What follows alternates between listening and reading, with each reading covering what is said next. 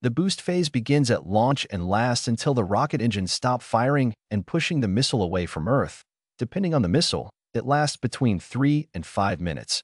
Generally, the missile is traveling relatively slowly. Although towards the end of this stage, an ICBM can reach speeds of more than 24,000 kilometers per hour.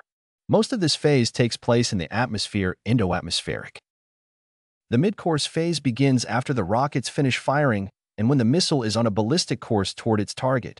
This is the longest stage of a missile's flight, lasting up to 20 minutes for ICBMs. During the early part of the midcourse stage, the missile is still ascending toward its apogee, while during the latter part, it is descending toward Earth. During this stage, the missile's warheads, as well as any decoys, separate from the delivery platform or bus. This phase takes place in space, exoatmospheric. The warhead is now called is on a re-entry vehicle RV.